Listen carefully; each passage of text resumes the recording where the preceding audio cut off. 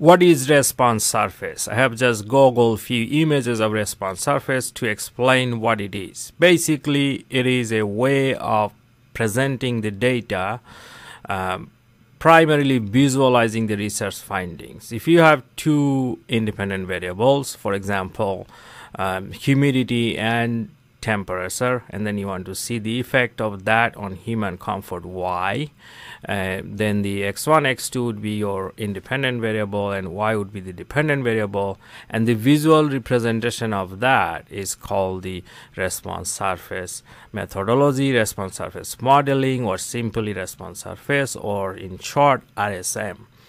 Now, what is it? It's not really a big question. The question is, how do you learn this nice technique? So under the openeducator.com /design of experiment DOE, I have produced step-by-step method in learning the response surface methodology. Now, if you're familiar with the design of experiment, especially factorial design, blocking, confounding, fractional factorial, and regression, you can directly jump into this module 9 to understand the response surface methodology.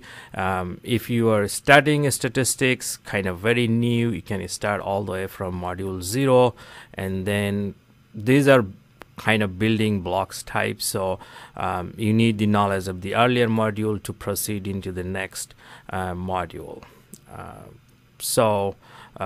Basically, it's not that difficult.